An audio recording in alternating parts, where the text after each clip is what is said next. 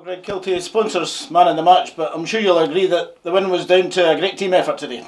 Yeah, I think there could have been a lot of man in the matches, to be honest. I think a few of the boys will give me a bit of stick for getting it. So, no, that's a great performance that we've put on there, and I think it's down to all the lads. It's a collective, and you've probably seen it during the week, and it's been taken into today. Yeah, it was a similar game to Tuesday night against Arbroath. Had to be patient. They made it difficult for you in the first half, but a bit of quality shone through in the second half. Yeah, Tuesday night the same, just stuffy in the first half, but we always felt that we were on top, and then in the second half, I know basically, yeah, quality in the front areas got us the goals, and that was it. From your own point of view, manager's been asking you to play predominantly wide in the left, but with some scope to come inside and make a nuisance of yourself.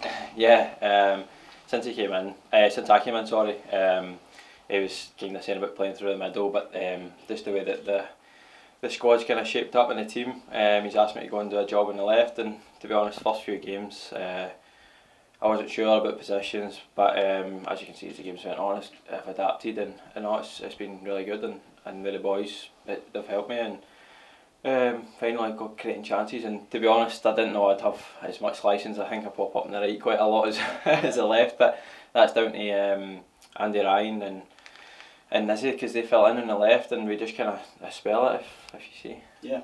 You also were on the receiving end of a few hefty challenges. Maybe expect that, but probably a compliment that they see as a danger.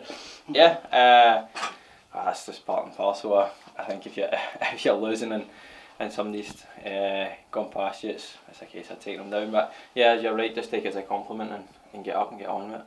Yeah, so the loan spell from Kilmarnock, it's a chance to get you playing regular football. You've had spells out on loan before, a brief spell with today's opponents coming to the south, but I take it you're happy with the way things are going here so far this season. Yeah, that was a while ago, the Queen of the South one, yeah. But, no, it's, as I said, I just wanted to get back out of the pitch and start playing again, and I've been absolutely delighted since I came in to get the minutes that I've got, and obviously the team is doing really well now, so we just want to keep pushing up the table and push into the playoff positions. Yeah, aim to keep the momentum going, but 1 or 2 games away from home now, so maybe same approach though, is it home or away, or what do you reckon? Of course, I think you go into every game wanting to win. I think away from home in this league it's different.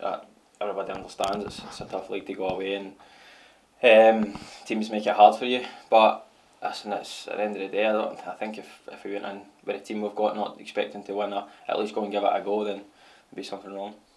And a goal provider today, but you'll be looking to get on the score sheet yourself in the weeks to come.